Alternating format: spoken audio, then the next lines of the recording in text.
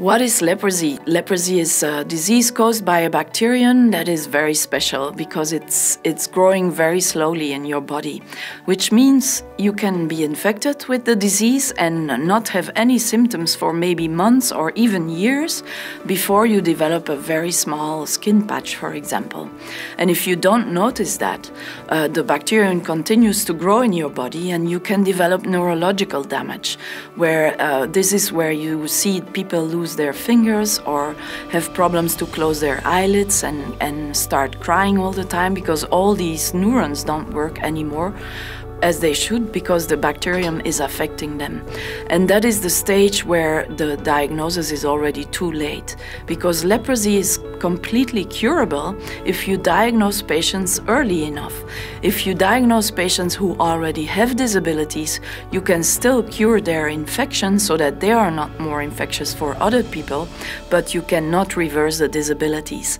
And that is why it's very important to diagnose leprosy as early as possible.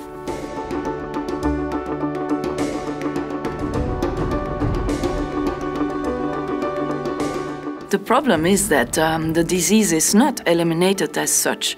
Being eliminated as a public health problem just means that there is less than one leprosy patient per 10,000 population in all the countries in the world.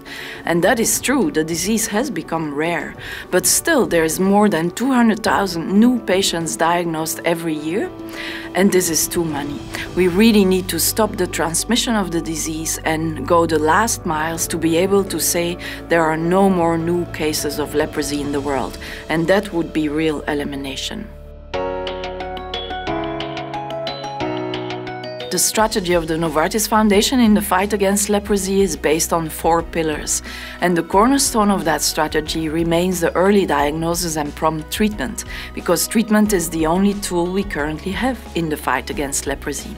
And the second pillar is contact tracing around every newly diagnosed patient, visit his contact persons in the family or in the neighborhoods, and offer a preventive treatment to these contact persons to decrease their risk of developing active leprosy disease.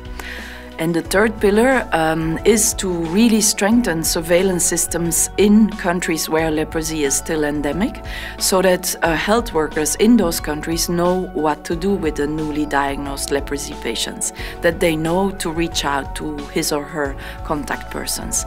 And the last, maybe most important pillar is that we definitely are looking to accelerate and objectivize leprosy diagnosis. My message for the World Leprosy Day this year would be: let's work together towards the same goal, to reach real elimination, meaning 0 new cases of leprosy in the world.